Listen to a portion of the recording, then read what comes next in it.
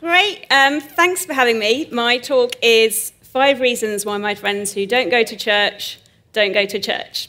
And I found this talk really hard to write because I feel like I've read an abundance of blogs about why people don't go to church.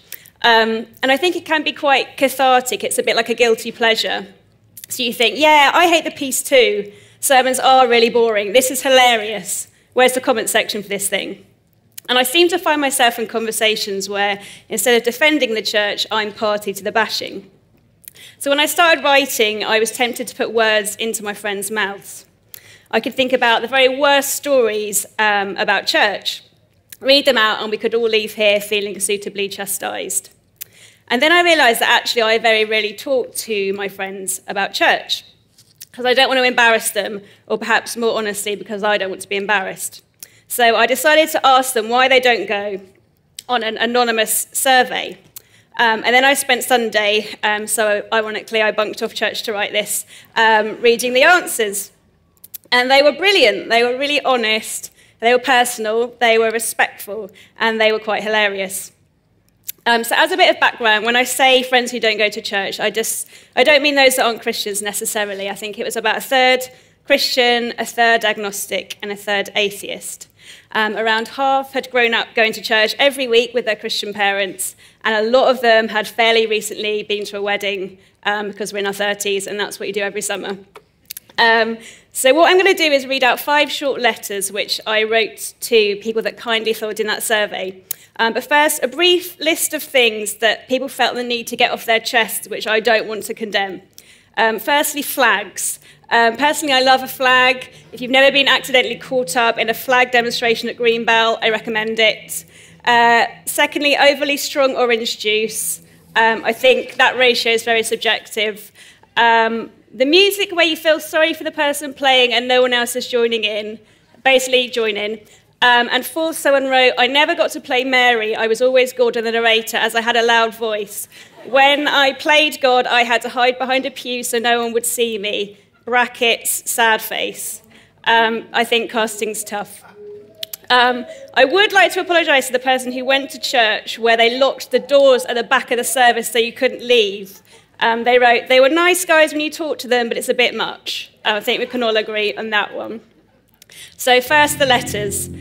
So the majority of people that filled it in said, I don't go because I don't believe in God or Jesus. And to them, I'd say, you're right, that's a pretty straightforward answer. And you're right that you can't get away from the fact that it's about God and Jesus. And I understand why it might seem pointless to attend. Somebody requested that I quote, no gods, no masters, while raising my outturned fist to the sky. So there you go if you're watching it, whoever filled that in. But for the people who feel that you have to believe or subscribe to something to walk through the doors, please know that's not the case. One of you said that you would go if you could suspend your disbelief. And one of you loves the quiet and peace that can be found in church. And you said it's a shame that you can't go because to do so would make you a hypocrite. And to that person I say, please come, because if we only let in the people who could sign up to the 39 articles, we would have even fewer people than we do now, and the church is for everyone. Secondly, to the people who said, I don't go because I don't want to go on my own, I have to say I'm sorry for not asking you. I assumed you didn't want to go. I didn't want to sound like Lynn when she invites Alan Partridge to her Baptist church after he fails to get a second series, and he's more interested in the barbecue with Chris Rea. You probably have your own dream celebrity dinner dates to solicit, I reasoned. And it is hard to go on your own. I hate it too. I share your fear of being stared at. I have a vicar friend who invites people to meet him at Walthamstow tube station if they want to walk into his church with someone. I think that's a great idea. And to the people who feel that they might not belong or that they can't find somewhere they feel at home, I would say personally I think it's okay to shop around. But part of the joy of church is that you're sharing space with people that you might never otherwise encounter. One of you asked, where are all the normal people? And I'm guilty of desperately trying to prove a lot of the time that you can be Christian and normal. But actually some of the best people at my church don't feel that need to prove they're normal. The poet Philip Larkin described church as a serious house on a serious earth in whose blent air all our compulsions meet. And maybe you have more in common with the people who don't seem normal than you realise.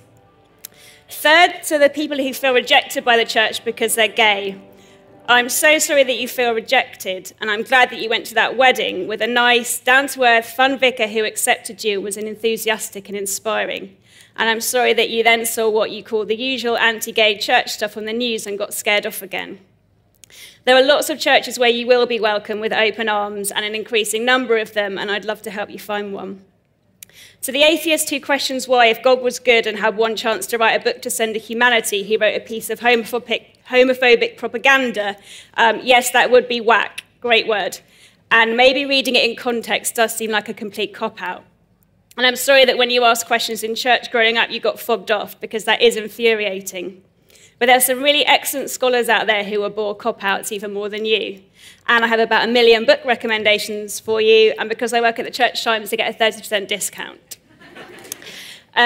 Fourthly, to all the people who felt judged, and that includes the person who, while drinking at university, was confronted by a chaplain waving a letter from his minister back home. Also to the person told at a youth group that masturbation was the most dangerous threat to the safety of college students.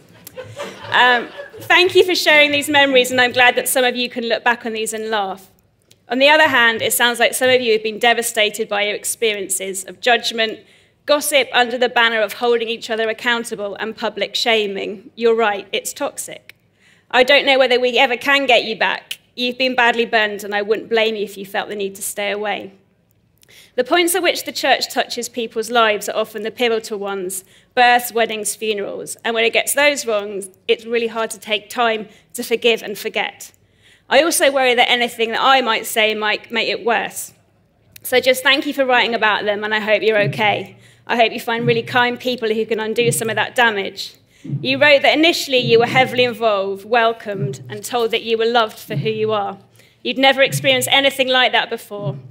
I want to say that's the true bit, not the judgment, and you're lovely. And fifthly, to the people who don't go but have had a good experience of church, and I don't know that doesn't strictly fit my category of why they don't go, but I think that's important too. And I don't think the moral is that if we did more of these things, that more people would come. But they do suggest to me that most of my friends aren't staying away because they've never been blessed by the church. So this is a shout out to the person who felt a skin tingle and a sense of excitement during a service. And thank you for teaching me the word numinous. Secondly, to the lapsed Catholic who was blown away by a Good Friday liturgy.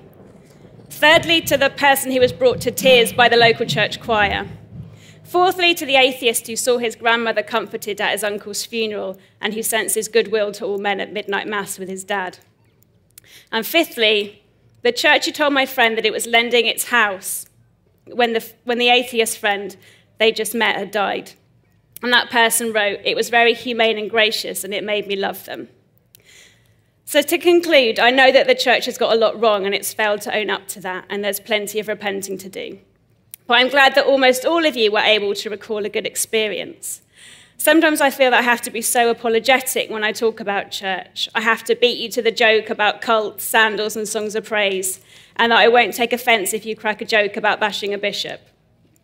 I think I've been a bit dishonest and disingenuous, really, because I love my church.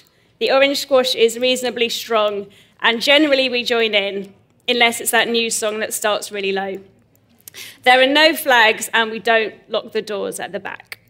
It starts at 10:30 a.m. on Sunday, and I might be late because I personally feel awkward during the actions to the kids' songs. That's reason number 6, and I stand by it. Thank you.